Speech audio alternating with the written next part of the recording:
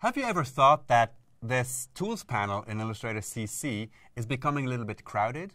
Well, now, in this new version of Illustrator, you can create your own custom Tools panels. The way it works is under the Windows menu, you can go down to Tools and create a new custom Tools panel.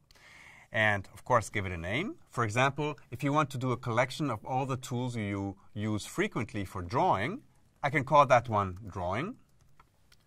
Click OK. And this new custom tool panel will appear.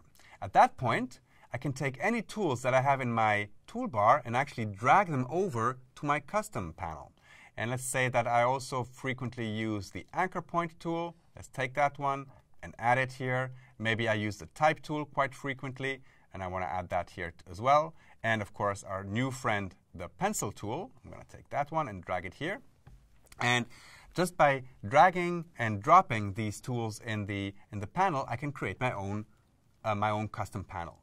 And of course, it works like any normal panel. I can double-click on top of here and make it into 2 columns, and double-click again and have it in 1 column.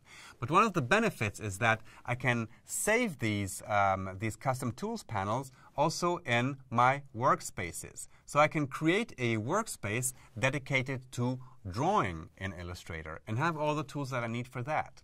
So I think you'll love this ability to create your own custom panels in Illustrator CC.